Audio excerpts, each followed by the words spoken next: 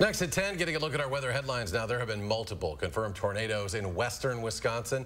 One of them, the biggest so far, was in Tomah yesterday. The National Weather Service says it was on the ground for more than 35 minutes. Two others were also confirmed. Our meteorologist Dana Fulton now with a closer look at those. Dana? We had storm reports coming up all across the area, wind and hail, and again, those confirmed tornadoes on the ground. As we look at our storm reports from yesterday, a little closer look at where those tornadoes were at, just south of Tomah. Again, that track there going for about 30 minutes, almost 21 miles south of Tomah, moving northeast. We had tree damage there, significant damage to structures, and peak winds close to 115 miles per hour. There were also two EF1s on the ground just outside of West Lima and then also near Mauston. Again, significant damage to trees and then some structural damage as well. Peak wind speeds close to 100 miles per hour.